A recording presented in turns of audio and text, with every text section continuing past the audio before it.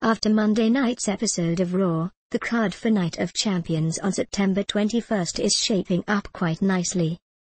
Randy Orton and Chris Jericho appear to be on a collision course.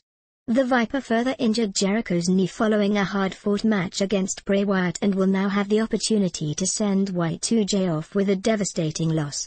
Roman Reigns and Seth Rollins will continue the fallout of the Shield's premature demise from earlier this year when they meet one-on-one at the event. Rollins has picked off his former partners one by one and collected the Money in the Bank briefcase along the way. Will he conquer Reigns come Night of Champions, or will the surging second-generation star end his streak of success?